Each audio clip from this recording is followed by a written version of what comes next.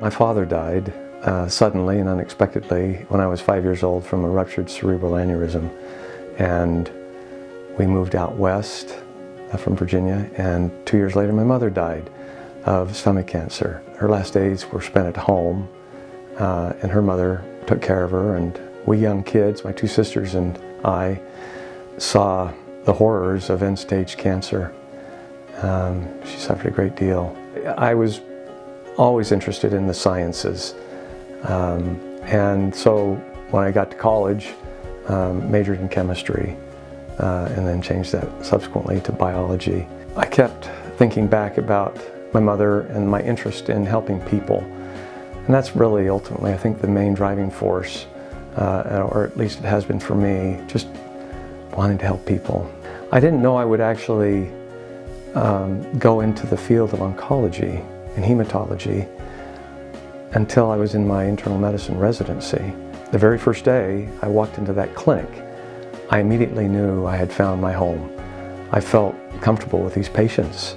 I felt almost a strange kind of deja vu, and maybe that harkened back to my mother's illness. And I was always deeply impressed with their courage. The patients really actually won me over. My wife was diagnosed with cancer, so that we started coming here. Dr. Kingsley was her doctor. She had that bravery, that courage that characterizes so many of my patients, and she said whatever it takes. That letter that he wrote is just something. It meant to me that he was really cared. He tried to do everything he possibly could. It really gets to you, something like that, because you feel it, it's from the heart. I routinely will write letters to the survivors of the surviving family members of my patients, but I really emphasize the fact that I know that Mom or Dad was and will be forever grateful for all of the support you gave them during their illness. It's an honor on my end to work with him. He's very humble, looks at the patient as the whole. He's a doctor's doctor here. He's the doctor that other doctors go to when they have problems and they really can't solve issues. Could be in oncology or hematology, his area. It could just be physician problems they have. He's really that respected peer. He's got a huge heart. One guy needed $20 for some pills, and he gave him 20 bucks out of his pocket, to help the guy out. So Dr. Kingsley's an institution here, so almost every protocol, every clinical care metric that we have, he's had some footprint in. Having been in the field since 1980, I've seen such explosive progress over the years.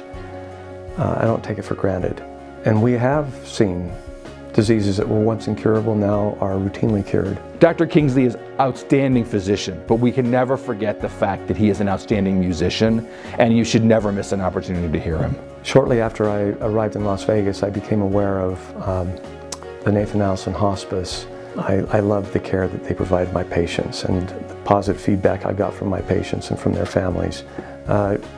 Joined up with some of my other doctor friends, and we formed a dance band, a rock and roll band. There are three of us doctors in this band, and I thought, gee, there's probably a lot of other doctors who play instruments or sing, perform, and maybe we could have some kind of a fundraising concert that would benefit the hospice.